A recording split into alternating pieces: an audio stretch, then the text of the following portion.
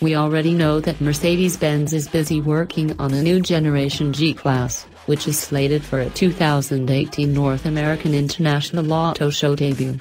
Last month, we had reported that the new generation Mercedes-Benz G Class was spotted testing with some production parts. The German car makers have now revealed interior images of the G-Wagon ahead of its global debut next month.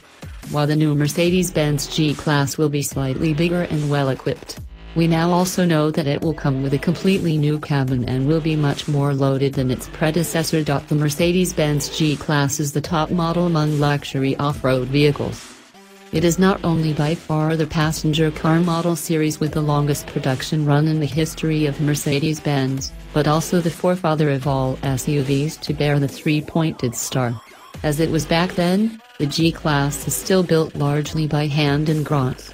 While Mercedes-Benz celebrated the 30th birthday of the G Class in 2009, it achieved a new sales record in 2016, with almost 20,000 units being sold within a year.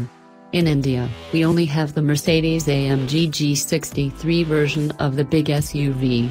Now, talking about the interiors, the G Class reveals styling elements from the exterior transposed into the interior. The shape of the round headlamps, for instance, which is reflected in the air vents on either side. Or the design of the iconic indicators, found again in the shape of the loudspeakers. Hallmarks of the G Class include the grab handle in